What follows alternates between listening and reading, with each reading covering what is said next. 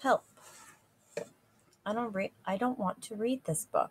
Ever since my teacher said I was a reluctant reader, I have spent every waking minute avoiding my mother and her latest idea of how I should use my time. Waste my time is more like it. The librarian said you'd love this book. Mom vaults over a basket of laundry, but I'm too fast for her. I dive out my bedroom window onto the roof of the garage. One chocolate chip per page, she calls. That's the old rate. My price has gone up. As soon as my mother starts to climb out after me, I hoist myself through the open attic window. A few minutes later, I hear her at the bottom of the attic stairs. Two chocolate chips per page, but that's as high as I'll go, Derek. While my mother tries to bribe me down from the attic with chocolate, I rummage through the cardboard boxes to see if there's a stick I can use to shoot my way out. Instead, I find a stack of letters my father wrote to my mother when they were dating. Yuck. And some old newspapers. When I open one of them up, the headline reads, Local girl found dead on beach. The newspaper is from Martha's Vineyard, Massachusetts, and dated 10 years ago. I have to do the math in the dust with my finger. I open the attic trapdoor and hang down by my feet.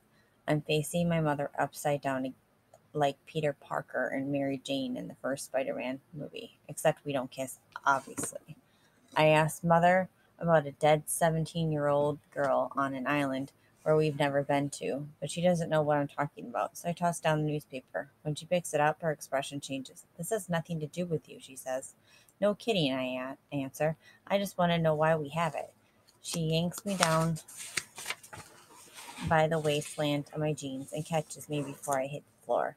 Instead of making up a story, you're going to read one. She tucks the newspaper article into her back pocket, then shoves the library book into my hands. The thing is, I like to read. If everyone just left me alone with Calvin Hobbes, Garfield, Bucky, and Satchel, I could read all day. But forcing a kid to do something as private as reading, my teacher, my mother, and the reading tutor, a nice name woman named Satan, came up with a new reading system for me this year. They had me keep a list of all the vocabulary words I didn't know. Because I like to draw, my father is a professional illustrator, I took their idea and made it my own. So instead of writing the vocabulary words, now I draw them. Anything to get out of reading. My parents insist I use the system all the time, so I usually pretend I'm a spy being tortured by super evildoers who force me to practice active reading or be killed by a foreign assassin. But if everyone thinks I'm spending my summer doing this, they are wrong, wrong, wrong. If my life were a book, I'd have my own cool adventures instead of reading about someone else's. If I were the main character in an exciting story rather than some kid who has to sit around and read all day, I'd spend the summer trying to find out how the girl in the newspaper ended up dead. Torture in the classroom. The next morning, Miss Williams picks up where my mother left off. She passes out the summer reading list, wearing a demented smile and acting as if she's tossing out free candy. I pretend to smash my head on my desk. Miss Williams ignores me.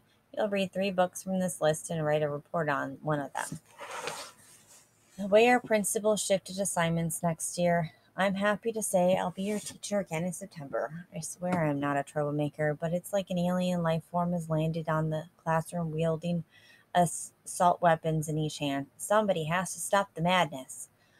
Are you saying we have you again next year and we have a report due on the first day of school? I ask. That's a reading and writing homework for the summer. It's just not doable on my schedule. My friend Matt thinks this is funny, but I know he'll enjoy the show from the sidelines without backing me up. The teacher's voice has the same weary tone as my mother's. Please tell us about all these summer activities I can't wait to hear. That's the whole thing, I say. You can't plan when you're going to pelt the UPS truck with water balloons, or when you'll dig up worms and put them in Mr. Parker's mail slot, or when you'll dip your action figures in paint and flick them at your friend with a lacrosse stick until you're both covered in painty stripes. Summer is like a pajama and cereal day. If you try to plan it out ahead of time, you wreck it. Matt waves his fist in the air as if he's the one giving Miss Williams a hard time. The teacher places the reading list squarely in front of me. I'm afraid you'll have to try and fit the three of these books during all that fun. I like Miss Williams, but I wouldn't complain if she was kidnapped by crazed bank robbers in need of a getaway car. The reading list, unfortunately, isn't going anywhere either.